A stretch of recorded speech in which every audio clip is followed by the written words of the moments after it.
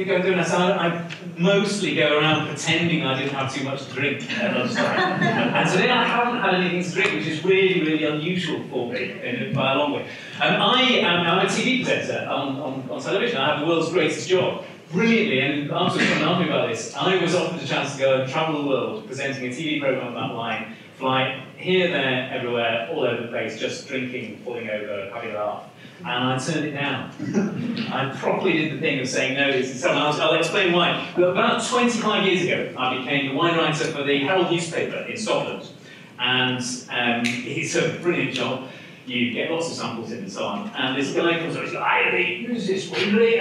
Is that right?" I said, "Yeah, I am. And it's just so, your job basically is like on a Saturday, the sweet glass regions that they might like a drink."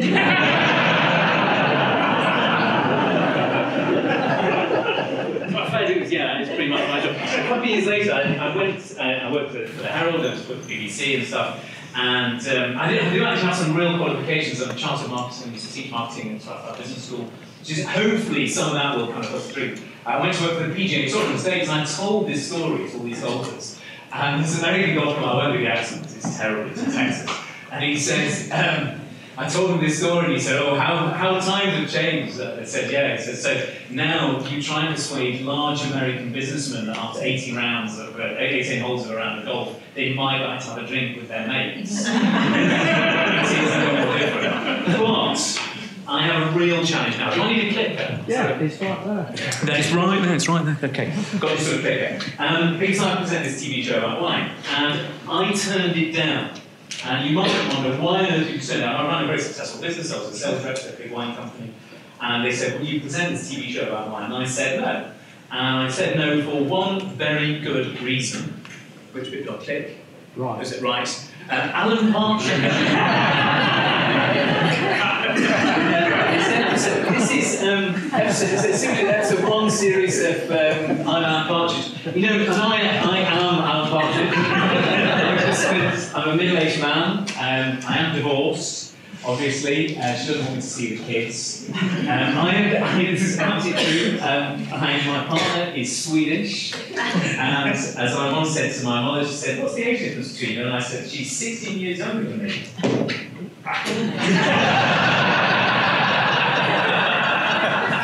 But I just tell you, if you are in your mid-40s and you meet a really beautiful, lovely person who's absolutely amazing and they are 16 years younger than you, do not say that to your mum.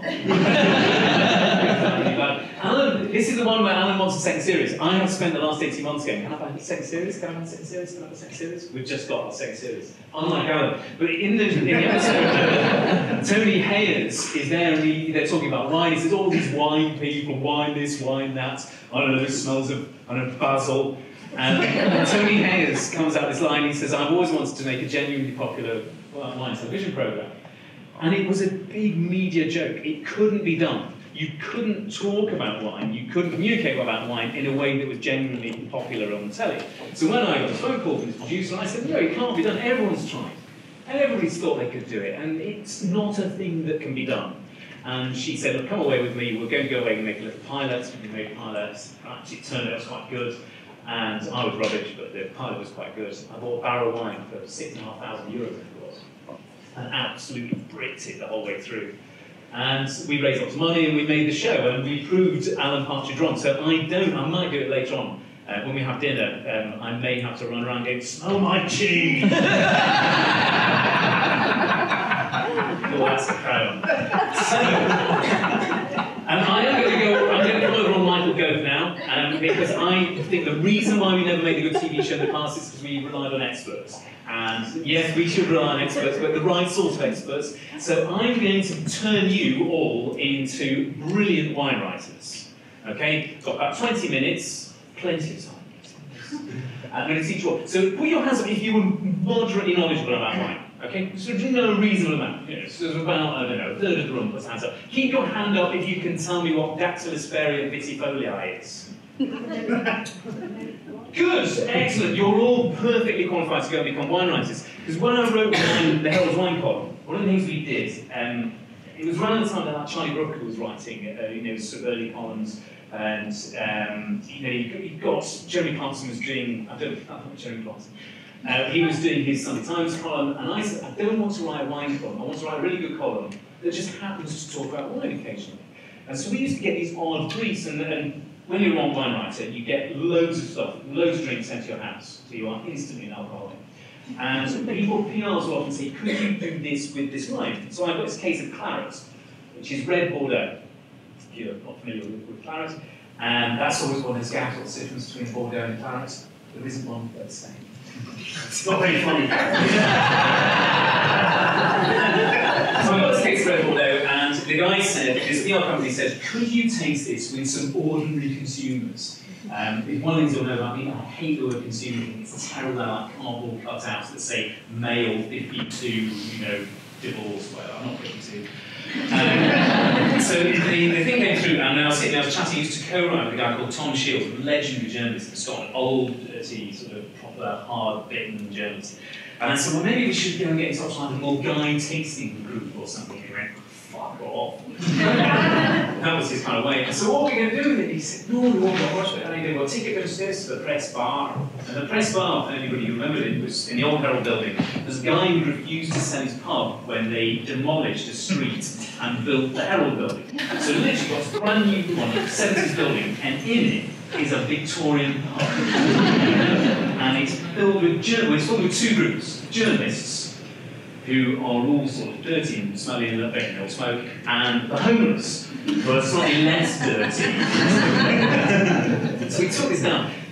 This was in the early 90s, so don't judge me. I took about 2 cases of wine and gave it to lifelong alcoholics who had no home to live in. They went to the Salvation Army Hospital, and we did it for the edification of middle-class people.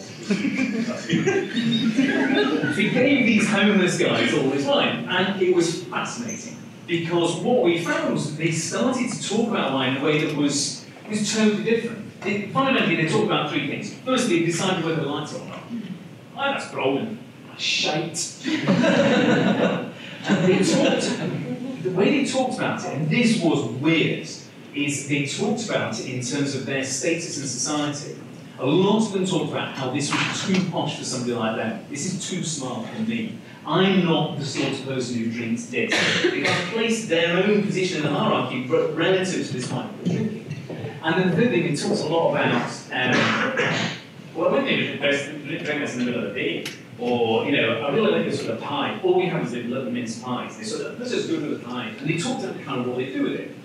Anyway, I sort of chewed over this a little bit, because I really hate this. Now, can I tell you, this is, I'm not going to knock it away, this is award-winning wine writing. This guy just won an award earlier on the year. He's an Australian writer.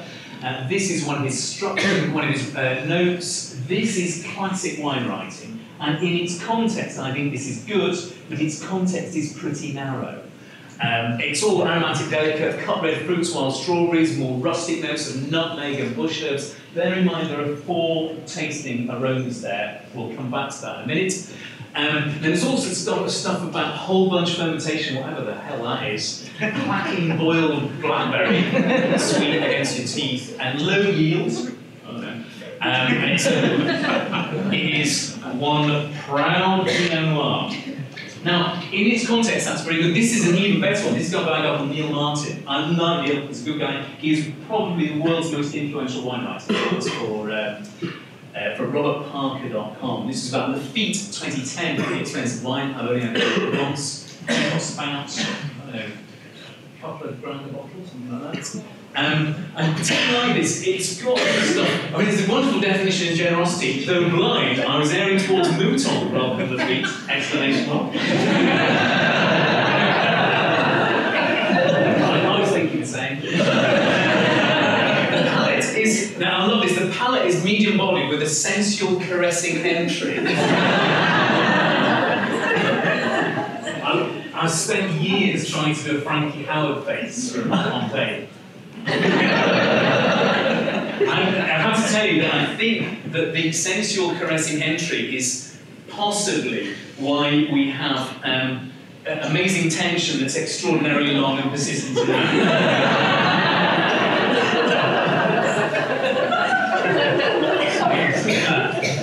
It's vivacious and all that kind of stuff. And notice he's got lots of tasting stock in Red Cherry's Cabana disease.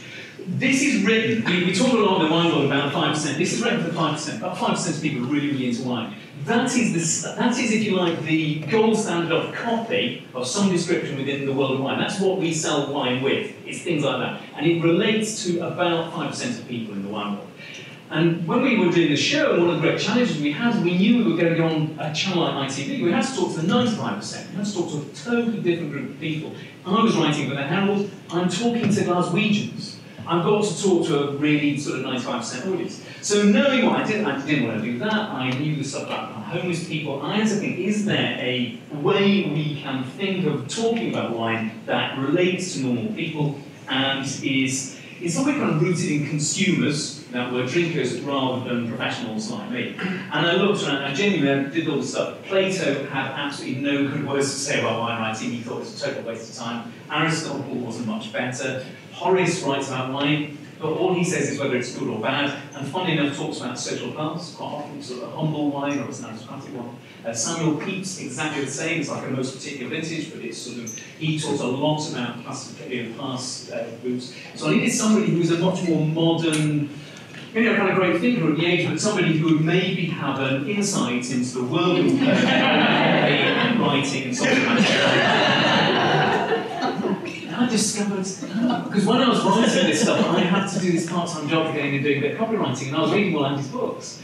And particularly, the most basic kind of model of all, know, feel, commit to. And it suddenly struck me that within this kind of model, know, is it good or bad? And is there a way we can tell whether or not people are going to think it's good or bad? Is there some sort of insight we have? Feel, that thing about social class is because there's an emotional connection. I am a tramp.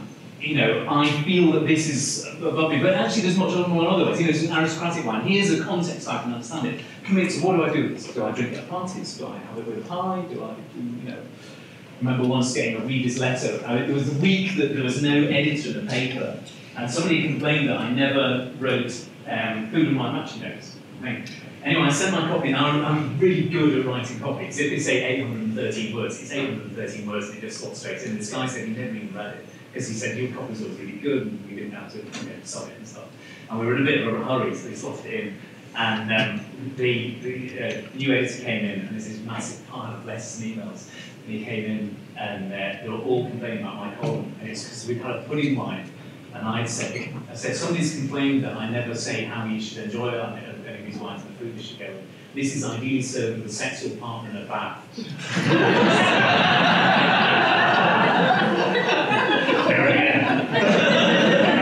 Right, how do you take your coffee this morning? I don't take coffee at all. Don't take coffee, a chai, sort of tea? Tea. Oh, good, interesting. Okay, coffee this morning?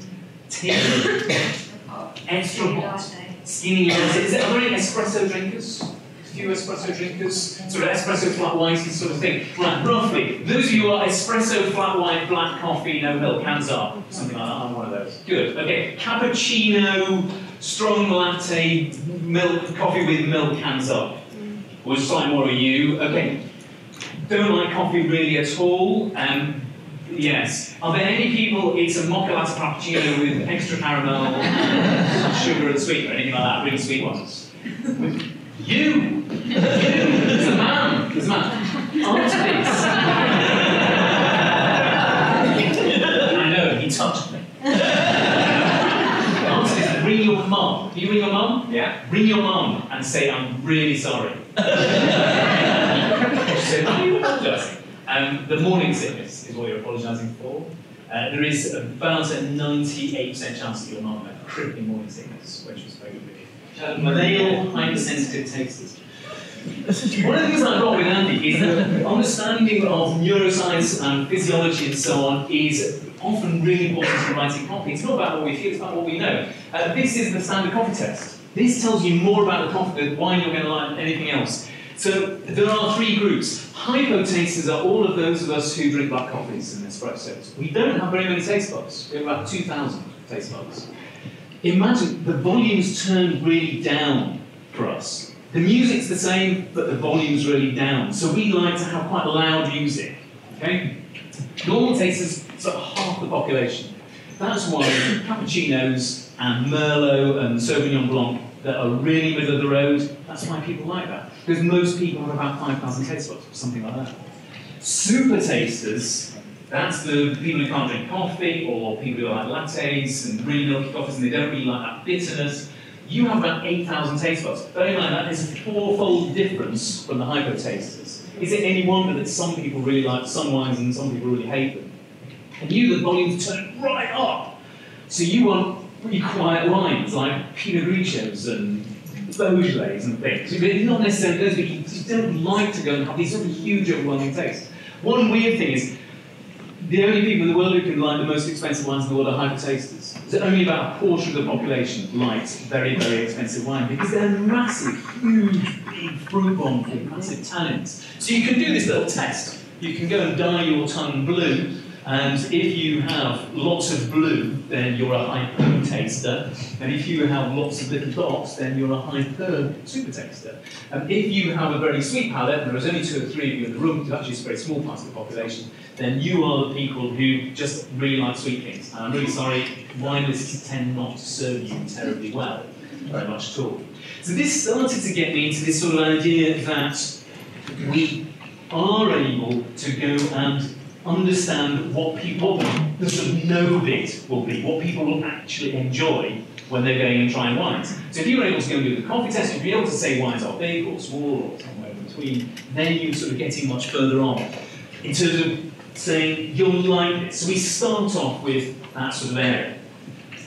So I started writing bits, and we were doing the show, and we kind of played around with this model. In fact, in series 2, there was one episode where we go and do the sort of test, and we go and I give Gina Yashua, a comic from sort of acting.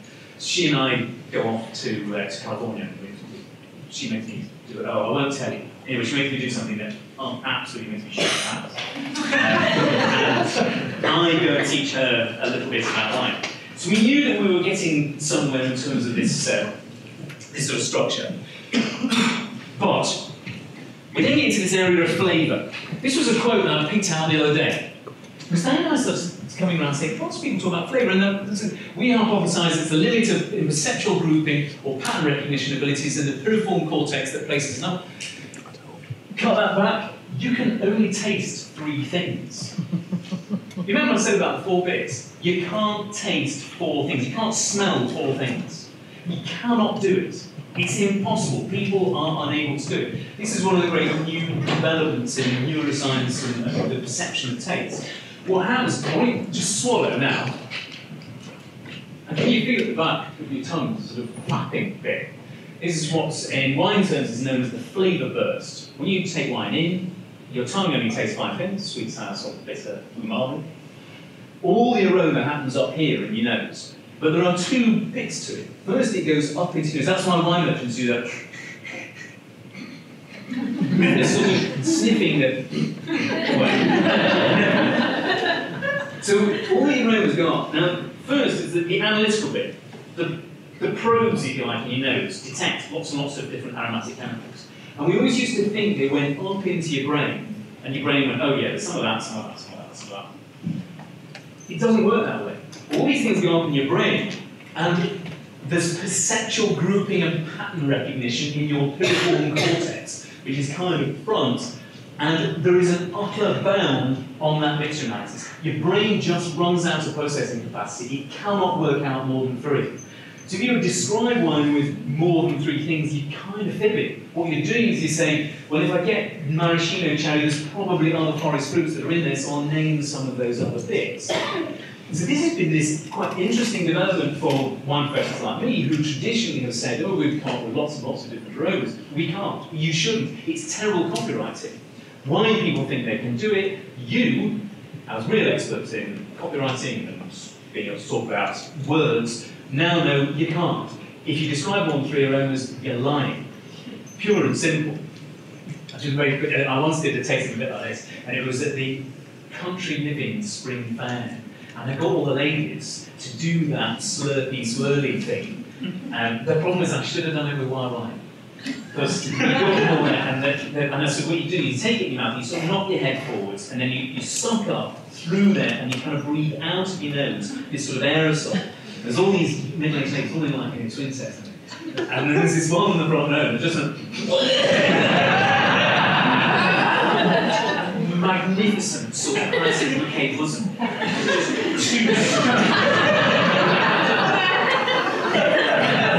And her friends took her out, and she did that thing from boarding to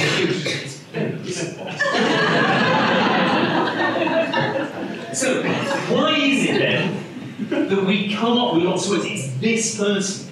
Why do wine writers come up with lots and lots of terms? And this is where wine is not the only area where this happens. It's where experts kind of know too much. So they got Ancy Noble. Ancy Noble joined the University of California Davis Enology Faculty, Enology and Science of Wine, in 1974, and she got really sort of het up about people using imprecise words to describe wine. In particular, one of the words that she got really cross with was elegant. So people describe wines as elegant, which is imprecise. It doesn't describe anything. And if you look behind her, this is her great gift to the world of wine. It's called the flavour wheel. And just click it on. That is the Roma Master flavour wheel. What she did was she did a series of benchmark tests. They had glasses which would have tobacco in them and strawberries and this and that. And people had to learn them so that they could recognise those aromas in different contexts. And it was to create a common language so that when you were discussing wine analytically, you were able to talk to other professionals and they knew what you were talking about. It's a really scientific approach. I'll give you one particular example. If you look down in vegetables, green pepper, a lot of these are effectively proxies for very specific things. Green pepper is a group of chemicals called pyrazines, and when you're a winemaker, if you have pyrazine characters, it means that you are either deliberately or not trying to introduce a slightly underripe fruit character. British palates like pyrazine characters, American palates really hate them. So I'm there as a winemaker, say, well, you know what, it's quite nice, it would work really well in America, but I think a bit more pyrazine character. I would use the common term green pepper to say that you know that. If you come across this side, if we're looking at this area here, malolactic fermentation, one of the great bugbears of anybody talking about wine, because it sort of introduces this idiotically scientific sounding bit. Yogurt or butter, which is diacetyl, so somebody goes and they say, rather than saying diacetyl, what they say is, do you get a kind of buttery character? And Andy likes it because he likes white burgundy, and white burgundy often has this slightly velvety buttery character because they do it's not actually a fermentation at all, it's a bacterial conversion, but you don't need to worry about that. Sorry. What happened is wine writers, people writing wine copy, who are on the whole in industry experts, so totally imbued with it, who tend to only ever hang out with other wine professionals, they went mad. This is the sort of jargonaut wheel of the wine world. So rather than coming and talking about strategic re-engineering and all that kind of stuff, where people come up with absolute bollocky terms to make their job as a little manager from Basingstoke sound a bit more glamorous, wine people came up with these, and they would start and they would say, well, how many of these can I cram in my copy? Even though we know that it's sort of pointless to go and do that. We know people can't go and perceive it because they're only going to get 3. And then there's that sort of deep down, you remember that Julie Gordon business, you know, she borrowed loads of volume and that kind of stuff. And people would caricature it, those trumps, you know, the homes. Too late. Let's get out in real words. The one time they ever used a flavour descriptor was to caricature people like Julie Gordon. That was the only time they ever used it. Deep down, we know it's bollocks. We don't know why we know it's bollocks, or we do now, because we now know the upper threshold for favour perception is 3, so when something comes out of 5, we know they're, in our soul, talking knackers. So, which words should you use? Here we have a bit of research. There's very little research on what words people really should use. And this is what comes up. I just want to show you one. In the top 10, elegant. It turns out the words that they rejected are words that people really, really like to hear. The number 1 is fruity. Number 2 is smooth, full-bodied. They're those words that describe how it feels and they have a sort of an emotional resonance for people. I did a little bit of research. When we talk about wine people, This is a Google image search for people drinking wine. Most of our perception of how we think about people drinking wine is this kind of stuff. Young people drinking wine in parties. You know what two of the biggest things are? Young people don't drink wine, they drink other stuff. They rarely drink it in parties when they go out.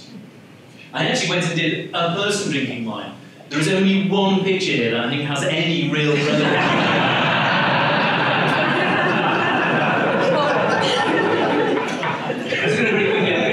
I'm going to talk about this because this is not sort of embargoed so much, but this is not been probably released, so I'm going to show you some brand new stuff. I said, is there a better way of knowing when people drink and why they drink stuff? And hopefully it's not just because they're really depressed with their lifestyle. This was some research done about weekday occasions. Fundamentally, it's with dinner and while watching the telly. That's why people drink. That's when they drink, the weekday. There's only one other exception. On Sundays, people drink at lunchtime. But all that stuff about people going out, being with their mates and stuff, they don't. They have it with supper and when they're watching the telly. That's when people drink in Britain. So the Google image search is selling a total fib. It's a lie. Why do they drink? This is that kind of need state research. Anyone done need state research before? You know, why do people drink? We think that people drink to show off, you know, prestige, like James Bond. Yeah, about, what is it, 4.5% of people do that. We think that it's because they're having a fun night out, that's 1.8%. We even think, Christians, Judeo-Christian culture, we think it's a bothering people. It's not. People drink because it's relaxing and they want to indulge themselves. I remember Andy reading about, the 7 deadly sins. I can't remember if it's a deadly sin, but fundamentally, wine is a wank in a glass. It's relaxing. It's for me. That's what it is. You know when we're trying to get under the skin of consumers? That's who wine drinks are.